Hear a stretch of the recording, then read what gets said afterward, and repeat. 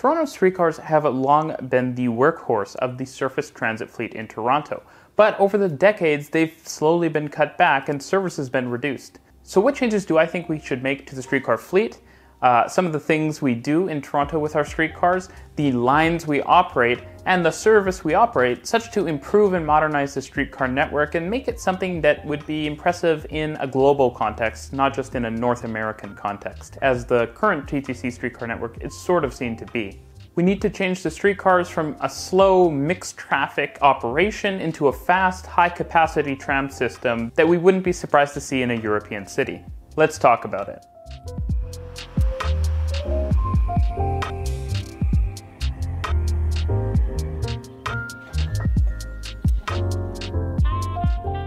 The first thing we need to talk about is rolling stock. Well, initially when I first saw the new streetcar design, I was really happy because at least we moved to something that is sort of like what you see in many European cities, a 5-segment tram. But there's a lot of improvements that could be made to the Flexities, and over time my opinion of them has just diminished because they're kind of ugly. I don't think they're as good as the European Flexity models, and again, there's a lot of changes I think would be helpful for them. Now I'm actually going to be doing a video comparing the tram or streetcar systems of Melbourne and Toronto in the coming weeks. So definitely subscribe and hit the bell icon so you don't miss that video. I think it will be interesting.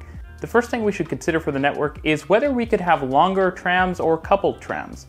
Now you might be surprised to hear this, but it is possible for us to have longer trams on the network.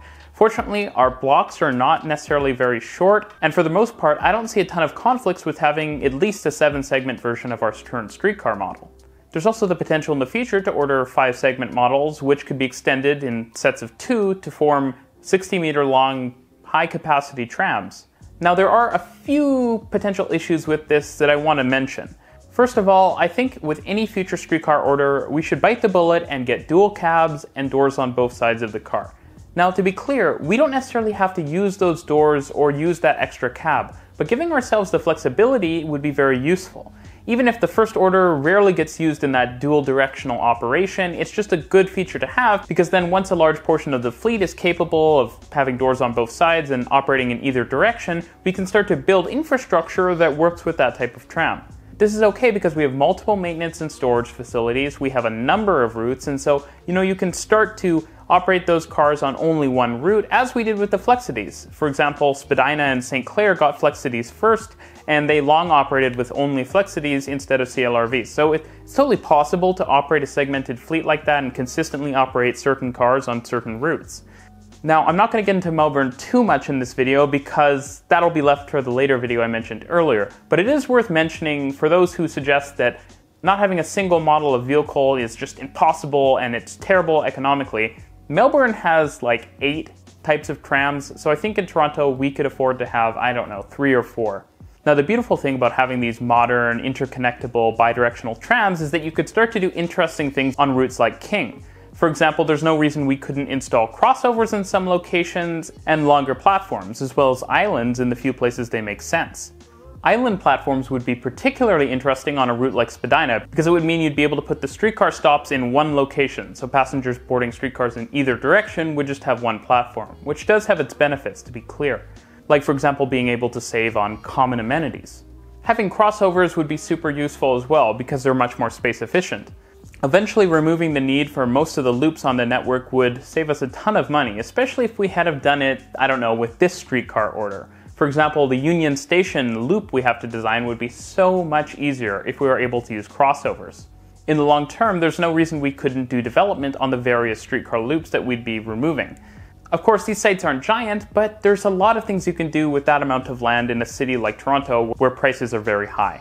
And of course, as I mentioned, being able to operate trams that are interconnectable means that for very busy routes like King, where frequency is basically already maxed out, we could start operating longer trams that would be able to deal with capacity, and I think that's a very wise investment to make. The next thing I want to mention is modernizing operations and infrastructure. The thing I want to start this section with is the switches on the network, because we have a big switch problem. The switch problem, in my opinion, can be broken down into 2 things. The first is we use single point switches. What this means is that instead of the usual switch that has, 2 points, basically 2 tracks that switch, we have single point switches. So only one side of the vehicle is essentially switched They're on the switch track, the rest of the vehicle is simply pulled. Now this creates issues regarding how fast the streetcar can actually operate through switches, which creates a ton of operational issues with our streetcar network that impacts things like speed and the ability to get through intersections. As well as safety, frankly, because derailments are a real risk. Switching core routes over to modern, dual-point switches would be logical, and it's what would happen in almost any other place around the world. Now the other issue we have with switches is that we frankly have far too many of them. Now, there is benefit to being able to have flexibility for rerouting streetcars here and there, but removing switches has a big benefit. Switches, as I mentioned, have risk. They create extra wear, they are extra stuff to maintain, they reduce speeds, they have potentially safety issues, so removing them wherever possible makes a lot of sense. This is something else I'll be touching on in my Melbourne video. To be clear, there is benefit to having switches to, say, allow for diversions in important areas, but we could cut down the number of Grand Unions we have and make things a little less flexible in order to save a ton of money and improve our operations. Now we also need to improve the way we construct streetcar tracks, and embedding unnecessary tracks like we've seen on the Queensway is not the way to do that. One thing we should do is provide more dedicated right-of-way. I think it's often suggested that narrower streets with only 4 lanes just couldn't handle a dedicated streetcar right-of-way because, well, there's only 4 lanes. If the streetcars take 2, that leaves only 2 for the cars.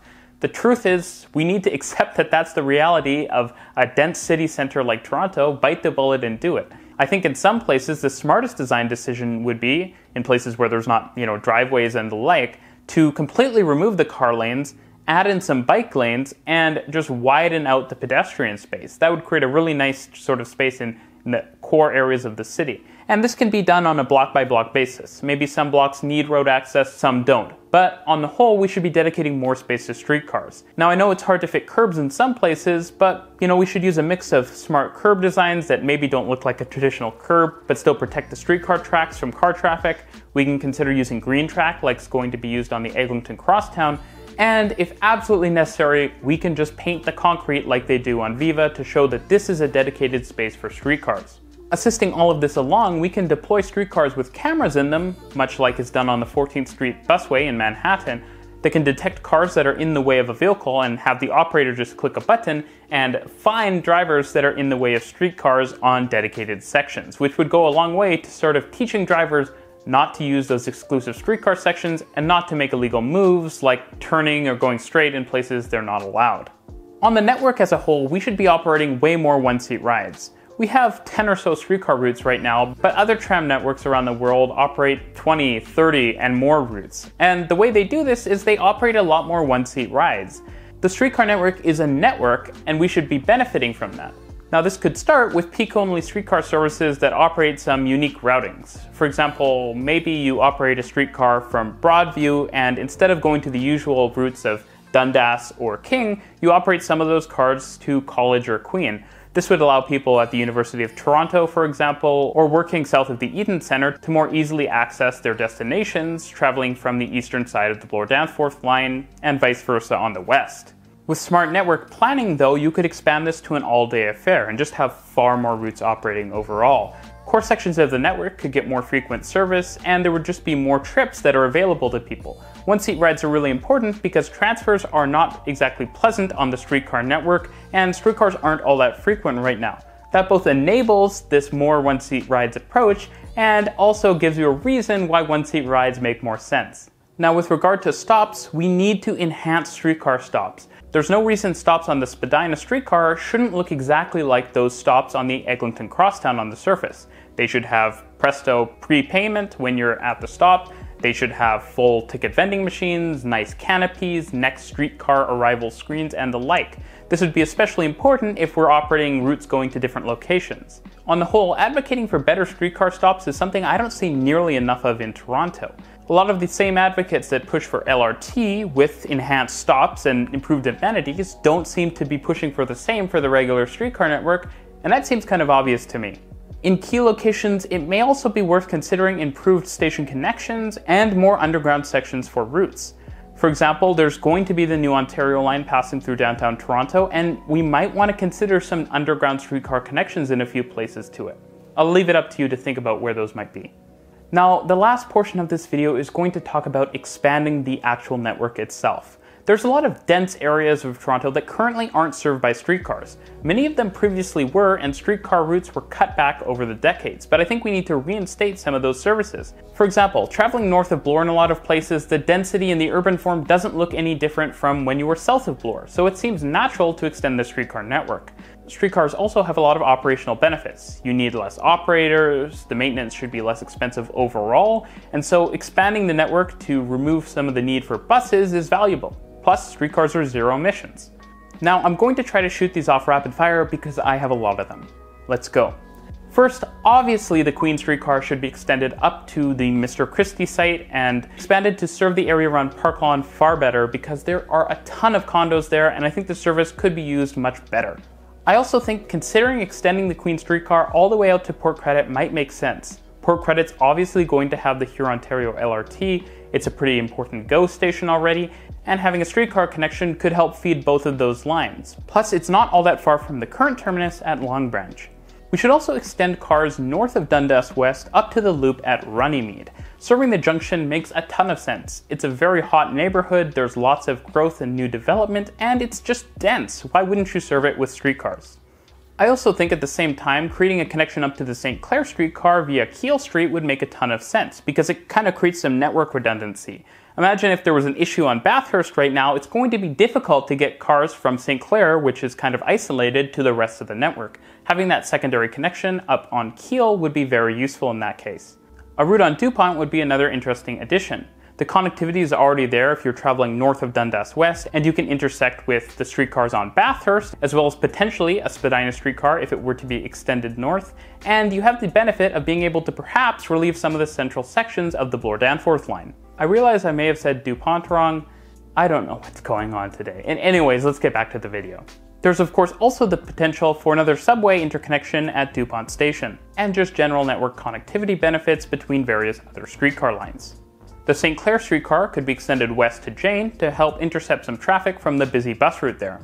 Bathurst could have streetcar service reintroduced if we fix some of the grades on the very steep hill there. I would suggest some sort of trenched cut and fully dedicated lanes on Bathurst since it would be obviously quite an important line. We could continue cars north on Broadview to serve the Cosburn station on the Ontario line, which would provide some nice connectivity for local communities, as well as a useful last mile connection. It's also worth pointing out that for examples like Broadview and Dundas West, it's not hard to actually add that connection north. Streetcars traveling north would simply loop around the station and continue north, and vice versa for streetcars traveling south. Though you could imagine a future where there's underground streetcar stops interchanging with these stations, which would be nice to have if we could get our construction costs to be reasonable. That Cosburn line could extend east-west all the way over to Woodbine, where streetcars could travel south to connect with the existing streetcar tracks on Gerrard. Not only would this add a new subway station interconnection onto the streetcar network, but you would serve important destinations in East York, including having streetcars not far away from Michael Garron Hospital. There's also probably benefit of extending streetcars north from Kingston Road on Main Street up to this other streetcar section on Main Street, just to add a bit more overall network connectivity and redundancy again to the network. There's also rationale to extend the section of streetcar tracks on Kingston Road east to Victoria Park and then traveling north up to the subway station there, providing yet another subway station connection to the streetcar network, which would be valuable for transferring customers. Now, the last thing I'm going to propose is quite out there, but I think it's an important thing that we need to recognize, especially if we're starting to use the streetcar network to its maximum. We need new downtown trackage. The issue here is that we have a lot of branches going everywhere and technically only 4 downtown trunks going east-west, which is probably not enough to handle all the streetcar traffic we could potentially need. To be fair, Richmond and Adelaide have one-way streetcar tracks, but that's certainly not perfect. What I would propose is a new streetcar line traveling on Eastern from Leslie, near the Leslie Barns, all the way over to Front and then over to Bathurst. This new line would provide a lot of great connectivity to important growing areas of the city, paralleling the route south on Queens Quay, noting that the rail corridor is a major barrier, and so transit connectivity provided on the south isn't necessarily useful for people on the north. This also provides us a new route to potentially feed some services onto during the busiest times of day. This is an issue because currently the Queen and King streetcars share portions of their tracks when crossing the Don River. Separating those tracks is important if we want maximum capacity on the network as a whole. Now, I know a lot of the ideas here are quite out there, but the point I'm making is that there's a lot of ways we could improve the streetcar network, and not all of them are hard. Improving stops or providing more dedicated space for streetcars is low-hanging fruit that would drastically improve the transit network in the densest and most transit-rich areas of the city. A lot of these changes don't need to happen at once. They can be gradual. Ordering better streetcar vehicles is something we can do when we order new streetcar vehicles, something which we seem to be planning on doing relatively soon. And 60 streetcars is a nice little mini fleet. Anyways, with these changes, I think we could have a modern, world-class streetcar network that would once again be the envy of the world and would no longer feel like the legacy network that it had originally been. Thanks for watching the video. I'll see you in the next one.